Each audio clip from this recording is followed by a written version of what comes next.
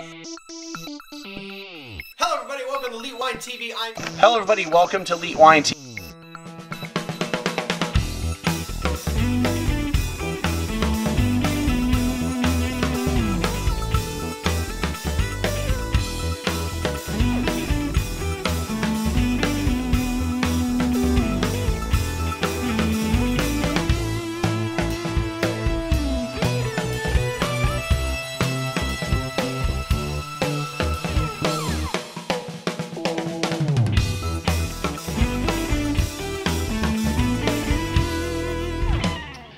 Hello everybody, welcome to Elite Wine TV. I'm your host Mark Fusco here for another dish of the show. All right, so I've got another wine from Underground Cellar.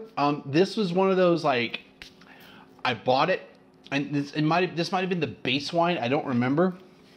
Or it might have been like one of the other like wines that you could end up getting.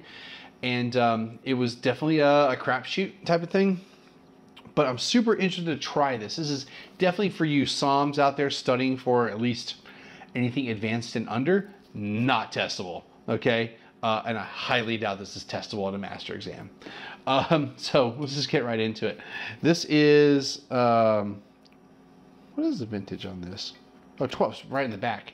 This is the 2012 La Montecchia Godimondo Cabernet Franc from Veneto. IGT wine from Veneto, Cabernet Franc.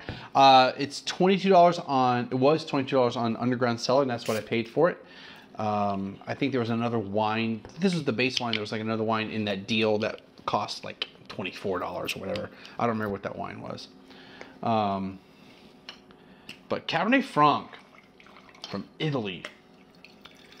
So this is definitely one of those, you're just here to drink and enjoy it. You're not here to, I mean, we're going to analyze it, but this is not something to necessarily for a somm studying Italian wine to take seriously, right? It's not going to come up on an exam, at least not tasting. I mean, don't you, I heard a little, yeah. So real quick about Coravin. I've had this unit for what, 3-ish years? Maybe 4 years now? Sorry, I've had it for a while. But I have noticed that sometimes on the capsules, like the capsules fail. And it's the only thing with the capsules, because we have it at work, and the capsules don't fail. Not as much, but we have a newer unit. I think maybe like the seal on this unit isn't quite where it should be. So I'm just gonna try to tighten this a little bit more. Yeah, like I might, like when you initially twist it, yeah, here it goes. I hear it. It's coming out. So there's something wrong either with my unit or how I'm putting these capsules in. But yeah, that gas is about to go out. So basically I'm saying that I feel like I'm going through capsules way faster than I should be, because I should be getting my 15 glasses and I'm not. So I'm just gonna let it do its thing. There it goes. Whatever, just throw this over there. Okay. So let's check it. Oh, yeah, I already talked about that.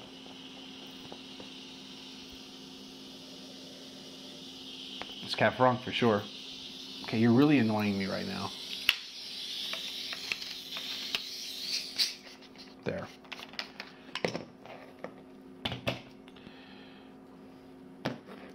See, if the capsule's done, you should feel like a little like click on like that last bit you did, and like, okay, that's about all you're gonna get, and then you can change the capsule. That's just, I don't know. I'm getting kind of annoyed with it. So I don't know if I need to get a new one, or I probably should try to contact them. It's like, hey, how come like my capsule seems to be like automatically just doing this like every other capsule, every third capsule? Okay, so right off the bat, if you're a fan of what's known as pyrazine or green bell pepper in your wines, and you're drinking Cabernet Franc, and it's going to be there many times, then this is going to be your style. It's not too overpowering, but it's not subtle by any means. In other words, I like it. But it's there. Along with a kind of a meaty quality. There's a touch of floral to it. A touch of pepper. Not just a green bell pepper, like black pepper.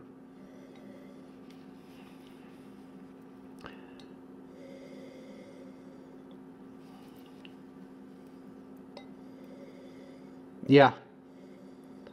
Not a lot of fruit going on, so not a fruity wine on the nose. But yeah, let's check it out.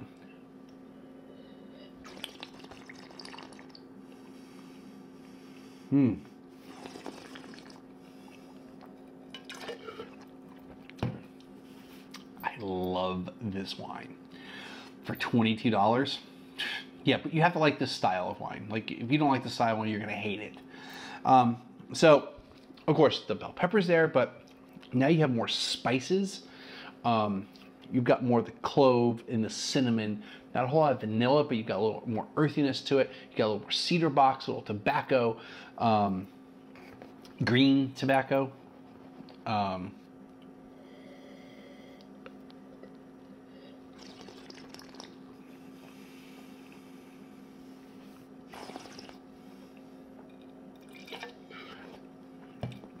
touch of blackberry, so dark fruit, but it's not really prominent. The floral isn't as prominent on the palate as it is on the nose. If it is there, it's more of a potpourri rather than like just violets. Yeah, this is pretty good, man. I'm really digging this. Like, I don't want to like dump out the rest or spit the rest. Like, if I was going to drink a wine the rest of the night tonight, like afterwards, which I'm not because I have some medical tests to do tomorrow, so I don't want to be loaded up on alcohol. I don't have to fast or anything. I just, don't want to be loaded up on alcohol. I would totally like crush this bottle tonight. Anyway.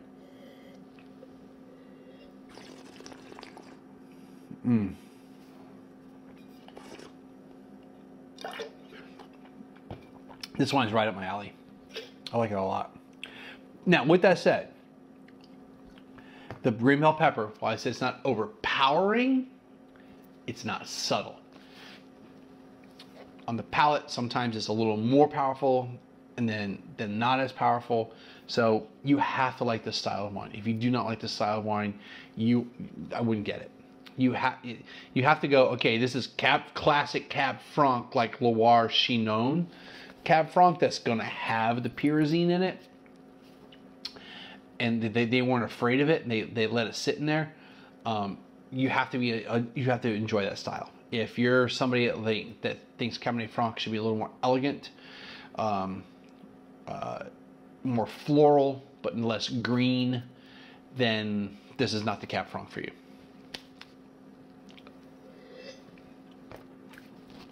It's good. I like it. All right.